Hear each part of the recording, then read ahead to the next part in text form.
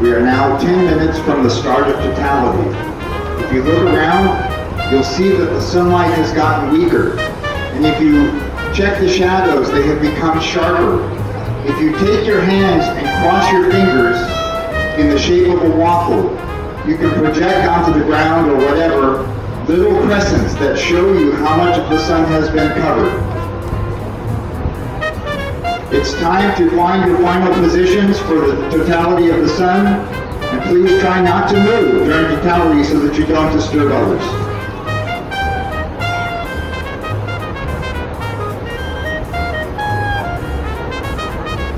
You need to continue to use your viewers to look at the sun, but just before totality begins, you can remove the viewers and just look straight up at the sun to see the diamond ring, and then the corona of the sun's atmosphere, which has a temperature of about 2 million degrees Celsius, almost 4 million degrees Fahrenheit.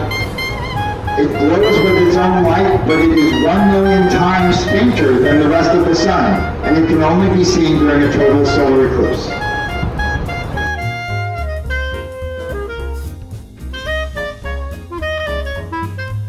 Five minutes from totality. If you watch to the southwest, you can see the shadow of the moon approaching. And as the sky gets darker, you will see two bright planets appear near the sun. Jupiter is to the upper left of the sun, the closest, and Venus is to the lower right, somewhat farther away.